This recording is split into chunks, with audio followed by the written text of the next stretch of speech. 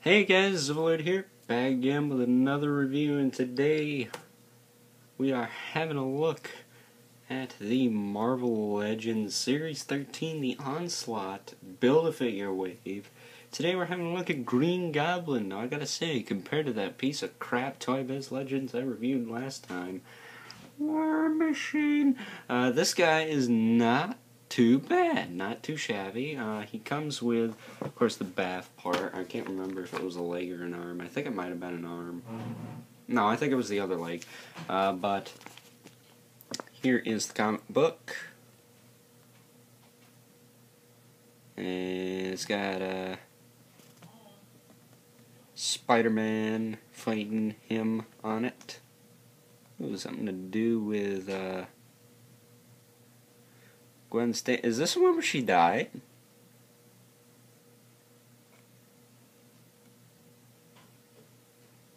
Maybe. I finished off Gwen Stacy. Interesting. I'll have to look into that. But of course he comes on a glider. Why wouldn't he? Well, unless Hasbro made him. Yes! But yeah, we'll just take him off for now, so we can cover the figure. The glider is not too much. Just lie him down. I gotta pose him anyway. Glider's not too much. It's just a glider.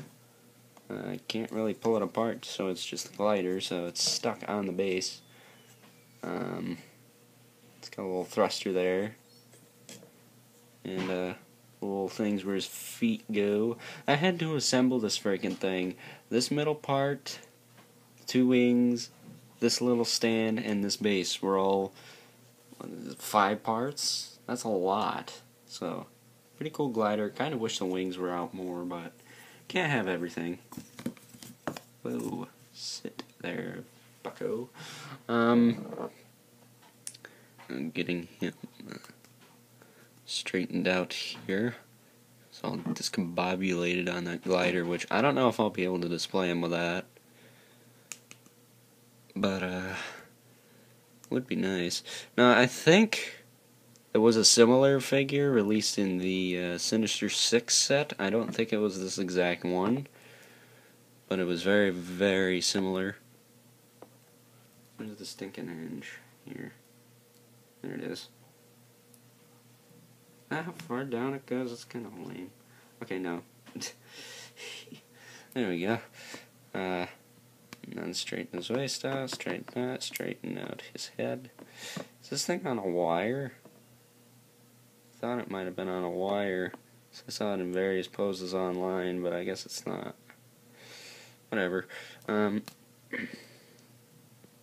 that down, here's that down. And there we have it. Green Goblin. All straightened out. Well, now he is. And, oh! A little bit of a loose ankle there. Probably from being on that glider for so long. But before we look at him, do a quick size comparison with Blackheart. It's obviously a little bigger, a whole head bigger than he is, so he's probably about the standard Marvel Legends size. That's probably why he's falling over. His leg is a little kinked outward. We'll fix that quick. There we go. We'll just put that one out. There we go. fixed and ready to be reviewed. There. Jeez, it takes a while to get this guy straightened out, but articulation on this guy, he's got a swivel on the head, which is also hinged, so he can move up and down. He's got an ab crunch, a ratcheted waist. His shoulders move in and out, not going to move them, but they do move forward and back as well. Bicep swivel, double jointed elbows, they can bend that far. And he's also got a swivel at the gauntlet, the glove really. Hinge at the wrist. Opening fingers on this hand as well as over here, which kind of surprised me because he's got the pumpkin bond that's permanently attached, which I like that. I don't know about you, but I like that. But he's got T-jointed hips, the swivel in the thigh, double jointed knees, a swivel in the boot, and a hinge at the ankle, hinge at the toe, and I think he had a bit of a rocker, not too much though. But that is it. His articulation. And I guess that's as far in as they go. Trying to straighten him out all the way is kind of tricky. Let's see here. Yeah, kink that ankle back. Maybe it's because I'm just on a higher angle. So he will be doing that. No, he just wants to fall, so something ain't right here. There's a disturbance in the force here, and I can't figure it out. There we go. And then his little bag dealy there is a separate piece. And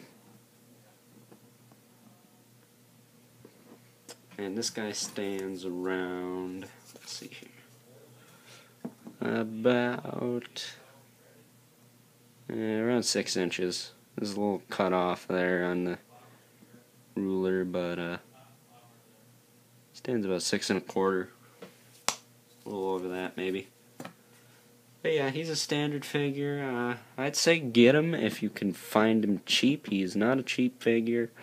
I wanted him mostly for the Onslaught piece, but he is a cool character nonetheless. Very 90s TV show reminiscent in that regard. But that is all I'm going to say for this one, guys. I'm going to give this guy a 9 because he is pretty freaking solid. So I'd say get him. Great figure. So with that in mind, guys, hope you enjoyed this review. Stay tuned. We'll be doing more Marvel Legends as the days go on, and hopefully we will eventually complete Onslaught. So looking forward to that. And also, if you haven't already, check out the Monster of the Bloodbath Lagoon, provider of the intro, and check him out. Does a lot of similar stuff, more or less select and DC collectibles, but still, and I heard he's going to go back to doing some more Spawn, so looking forward to that. But check him out, link will be in the description below, and yeah, hope you guys enjoyed this one. Until next time, I will catch you guys later.